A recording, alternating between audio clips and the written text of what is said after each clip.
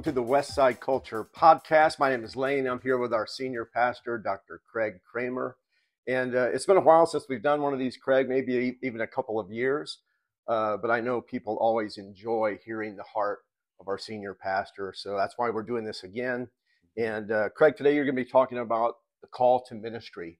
And we're starting from scripture from Jeremiah, chapter 1, verses 4 through 8. And I'm going to start reading that, and then we're going to hear from our senior pastor. Jeremiah 1, 4 through 8. The word of the Lord came to me saying, before I formed you in the womb, I knew you. Before you were born, I set you apart. I appointed you as a prophet to the nations. Alas, sovereign Lord, I said, I do not know how to speak. I am too young. But the Lord said to me, do not say I'm too young. You must go to everyone I send you to and say whatever I command you. Do not be afraid of them, for I am with you and will rescue you, declares the Lord. Craig, what do you have to share for us today? Well, when I think of the call and I look at Jeremiah, I remember looking at this passage deeply way back when I was in seminary. And one of my professors is one of the leading scholars in the study of the book of Jeremiah in the world. And as you dig into this, I read that passage as a young man. I initially read it and think, man, this guy's going to have an easy life. Right? Like he's got this call from God, supernatural. God himself speaks to him. God has this plan. From before he was born, God had this plan for him. This is his mission. This was his call. He's set apart. He's holy. And God's going to use him in powerful ways. Nothing can come against him. It's going to be easy from here on out. You would think. But when you live life long enough, you realize that's not the case. And when I hear these words of him resisting, I can relate to that in my call. I resisted God and thought, no, you got the wrong guy. I feel like he felt that way. Moses felt that way when God called him as well. Many of us do. And in the end there, this passage, when it says, do not be afraid of them, for I am with you and will rescue you. In my mind, I'm thinking he can be bold and go and do what God said. No one can come against him.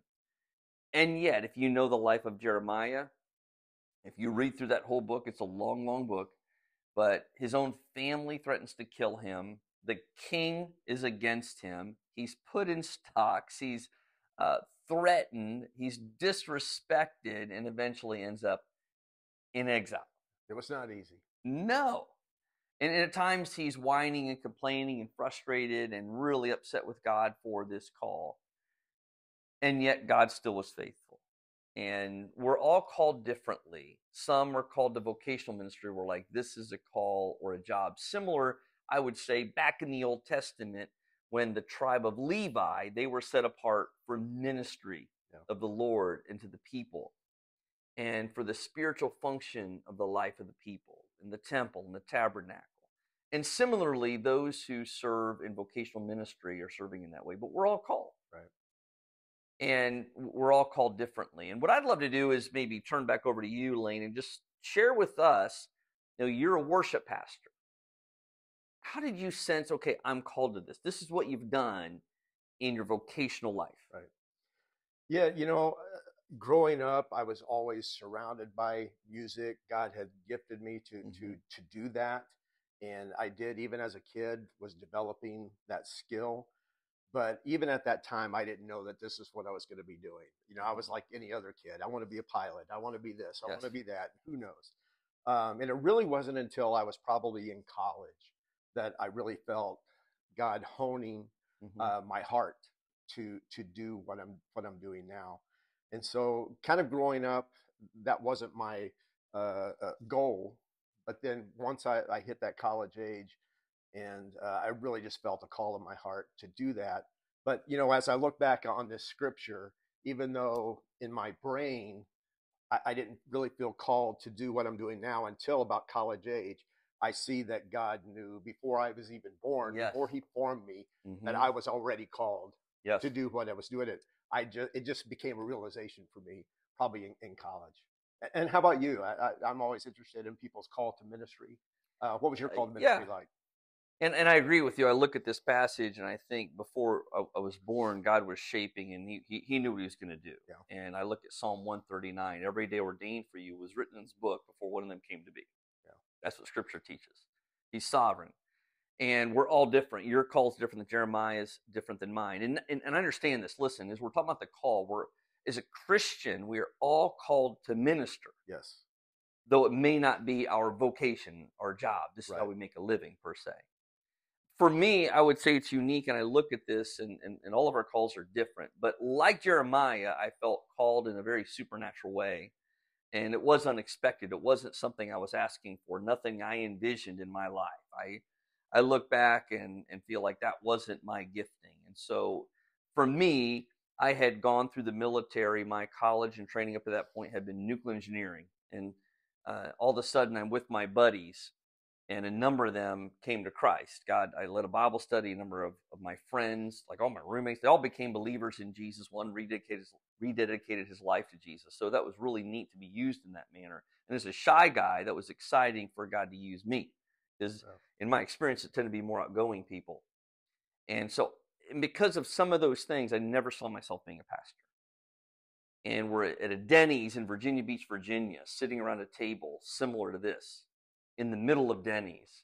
And my buddies are all there, and a pastor I'd never met. He's the pastor of one of my buddies, of a church he went to there in the Virginia Beach area. And that pastor kept staring at me. And I know this is this Baptist guy saying this, so it really surprised me. He reaches across the table, grabs my hand, and he starts speaking in tongues, which I'd never been around. And I'm just saying what happened. I know people get uncomfortable with that, but that's what happened. I'm not going to lie. And then he starts saying, you're called to be a pastor, and you're going to speak to these large crowds of people. And he went on to say stuff, and I've got to be honest, I'm like, who does this guy think he is? I mean, that's what I thought. I'm like, these guys are weird. Like, he has no right to go tell me what to do. And he obviously doesn't know me, dude. I'm a nerdy engineer. I am not speaking in front of crowds of people. Nuclear engineer and pastor. I mean, they couldn't. Yeah, God can't use that. So just months later, I'm in Ohio, where I'm from. I'm in this little town, Tiffin, Ohio. Some people know it. Many people don't. And I'm at Denny's again with a guy, and I'm having a Coke. Didn't drink coffee at the time. He's drinking a coffee, and I'm talking. And the guy, he's just a lay person, but a Christian, and he just interrupts me and says, you know what? You're not supposed to be doing this. You're called to be a pastor. In fact, you're going to be a pastor soon. God already has it lined up. Like, I look at these words, right? Every day ordained for you is written in his book for one of them came to be, from Psalm 139. Or here in Jeremiah, God telling him, before you were born, I set you apart. I appointed you as a prophet to the nations. And at this point, he probably had no clue it was coming. Right. Now, he's from a priestly family, right? One of the priests of Anathoth. Mm-hmm. So it's not like he wasn't going to be used, but as a prophet, I imagine it surprised him. I was surprised and kind of irritated, these people telling me what to do. And I know some of us need to hear over and over, we're slow. But again, like Moses, when Moses got his call with the burning bush and God spoke to him, he was resistant to the point the Bible says in Exodus, God was angry with him. And I don't know if I was making God angry, but I wasn't responding well. He used those people to wake you up. To smack me upside the head, maybe? Yes. Because I wasn't hearing. I was not open to that. I was not open to it. And I go to complain to my pastor at the time in the church I grew up in. And I sat in his office. I let him know what these people were doing and how wrong they were. And his response to me was, you can't run from God forever. I believe you're called in ministry. That's awesome. So I went home kind of discouraged. And then going to God, like, I don't sense it. I really was praying, but not sensing it. Eventually, and this is important, that my home church wanted me to be their youth pastor. And I declined. And so all this is coming at me, and I'm like, I didn't see that being me. I did agree to help with the youth, but I was not willing to be their youth pastor, the youth director. So what I do is I do help, and I go to this training, and I'm at this church, Black Hawk Baptist Church in Indiana. Dr. David Jeremiah used to be at that church. Dr. Elmer Towns was the speaker for like this Sunday school and youth and kids training.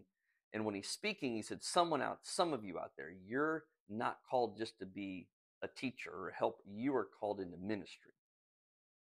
And it was like the Holy Spirit said, that's you. So I went forward, didn't tell anybody, and eventually from there went on into ministry.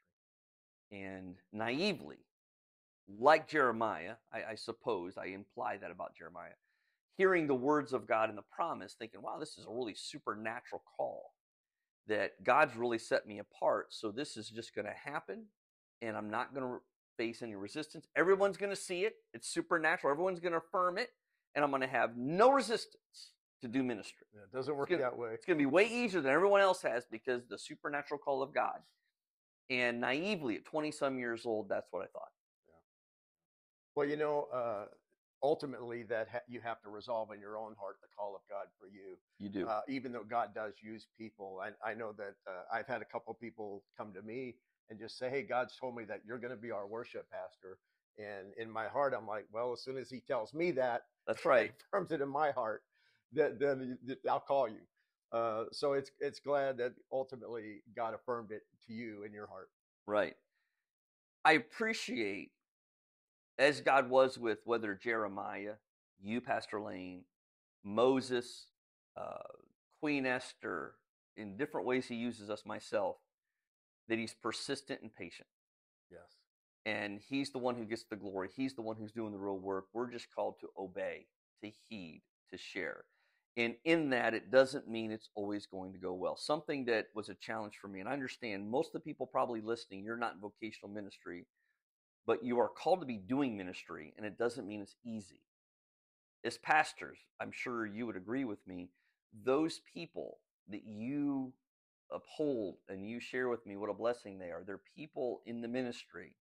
Most of them, they have other jobs, but they're trustworthy. They're there. They're faithful. Things don't always go their way. Sometimes you have to correct them as their leader, right? Yes. But they're humble enough to be taught and to grow and to love you. And sometimes I'm sure you're wrong, yes, right? I'm wrong at times.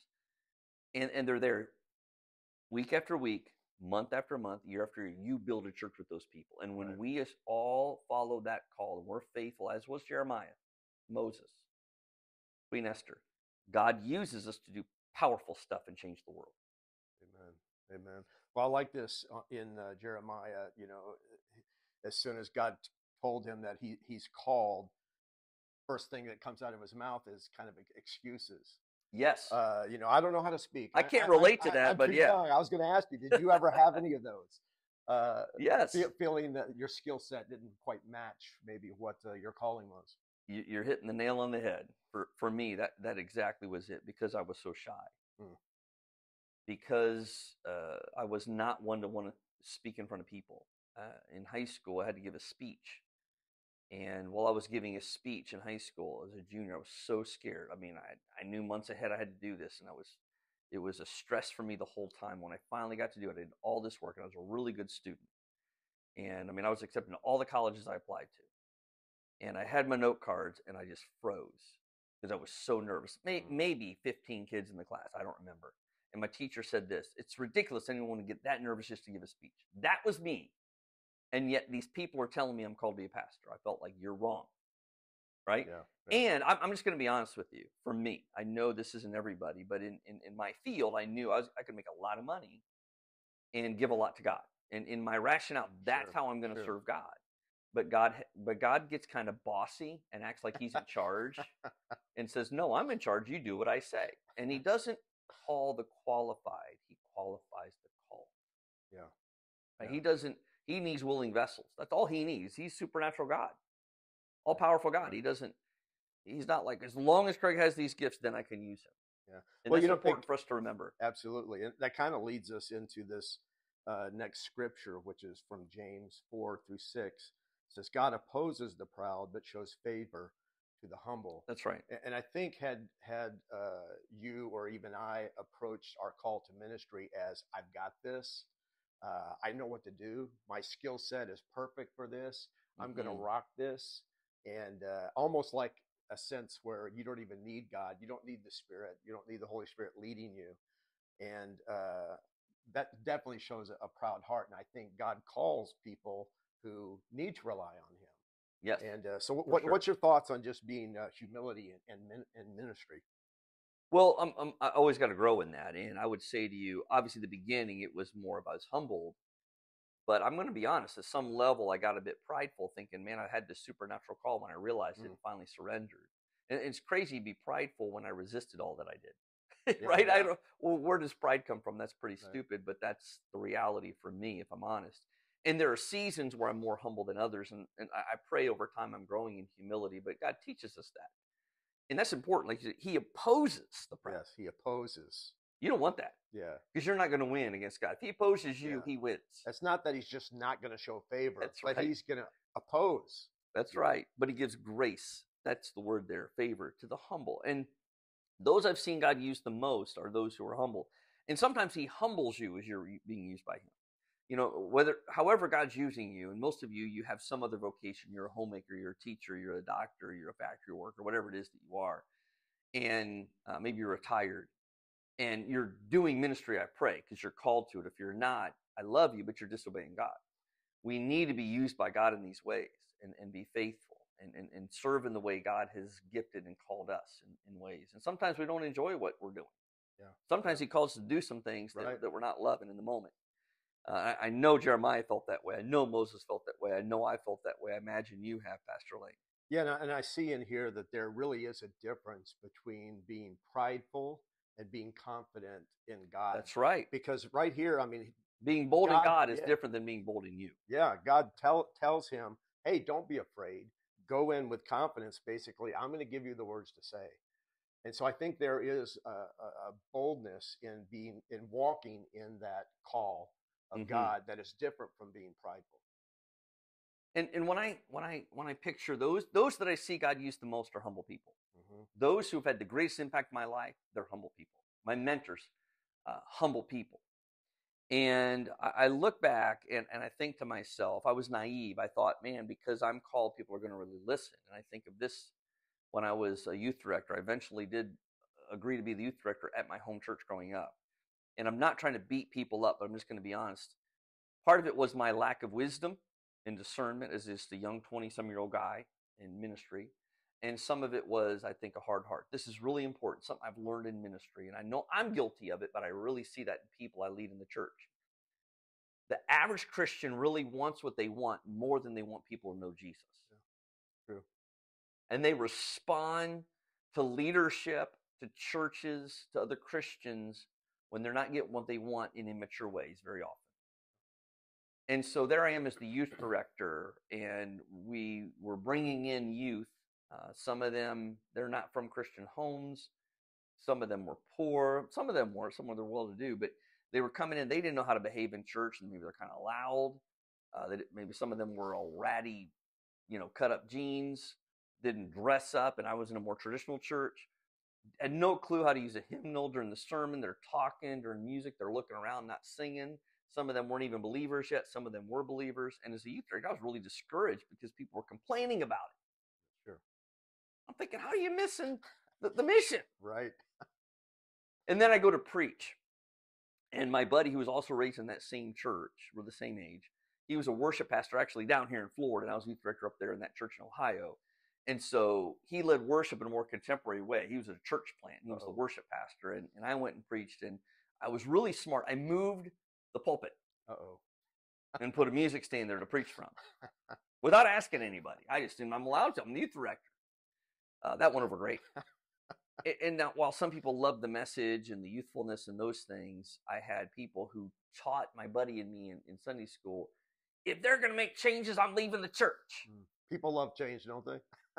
And I remember how discouraged I was and just, I don't know the word I want to use, but I was kind of blown away and dismayed and like, what in the world?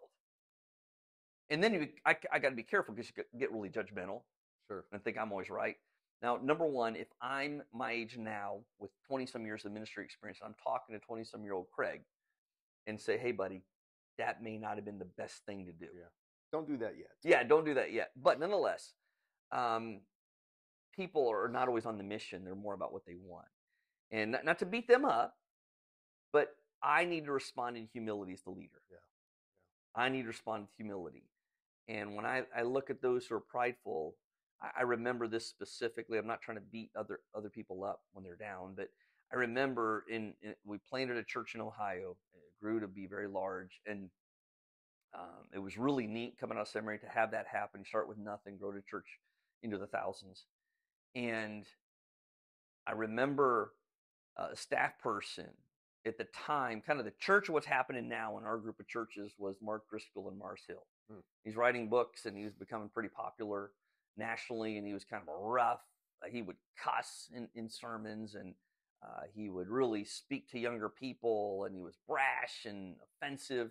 And I remember a staff person saying, "You guys, there's a teaching we team taught at this church, in many services, and I taught about half the time, he taught half the time, sometimes more."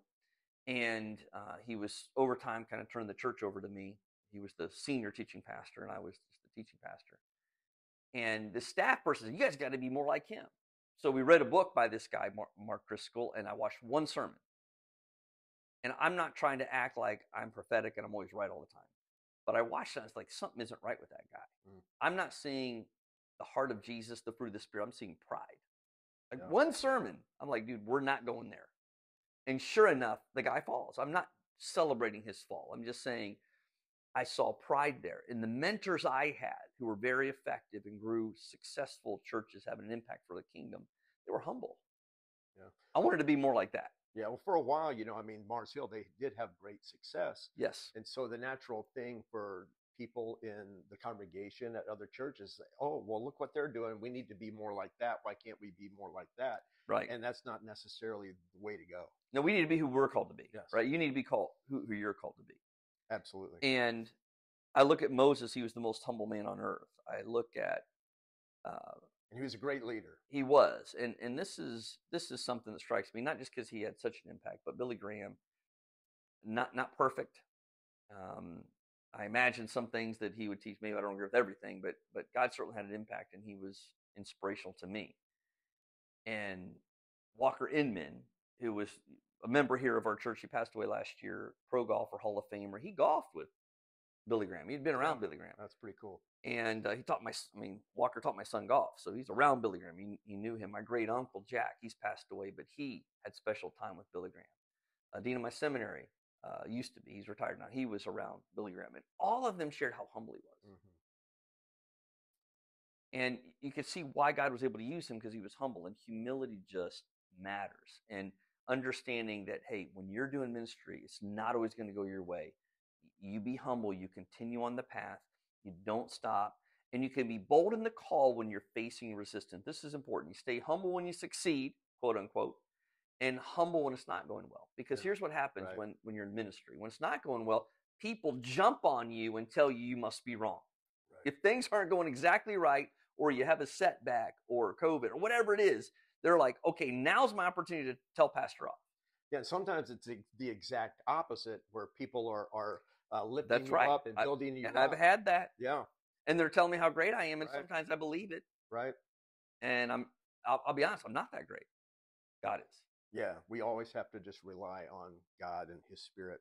So for the people who are watching the podcast tonight, whenever they're watching, how would you encourage them to fulfill and walk in the call that God has given them, even though they may not be a full-time vocational minister?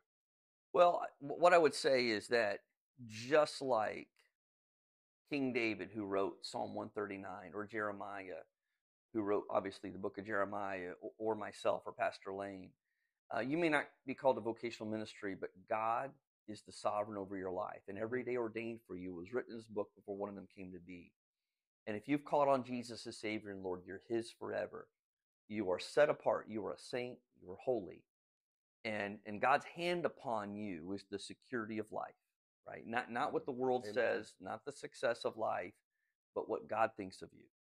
And that you rest in that you're bold in Him, not in your gifts, not because you have a platform like a Billy Graham, but because you have God as your Savior and Lord. And then you serve in light of that reality, and you trust Him, the same God who did those great things through Jeremiah or Moses or Queen Esther or Peter, the apostle, is the same God working in your life. Amen. I love that. I just want to reiterate the scripture that we opened with. And this is for you out there who is listening. Before I formed you in the womb, I knew you. Before you were born, I set you apart and appointed you as a prophet to the nations. And Jesus did know you before you were born. He set you apart for whatever it is that he's called you to do, whether you work at Starbucks or you're a CEO at a corporation. God has still called you, and he will provide you all of the skill set you need to fulfill the calling that he's made in you. Anything else you want to share, or we're all done? I just want to encourage you to give thanks that God loves you so much. Amen. That he gave you special gifts to be used by him, and his plan is to use you in powerful ways for his glory. Yeah, well, thanks for joining us for this episode of the Westside Culture Podcast. I'm sure we'll do a few more in the coming months. And remember, we have services on Sunday, 9 o'clock a.m., 10:30 a.m. here at Fort Pierce, and also at our South Beach campus. If you can't join us in person, we'd love to have you join us online. Hope you have a great week.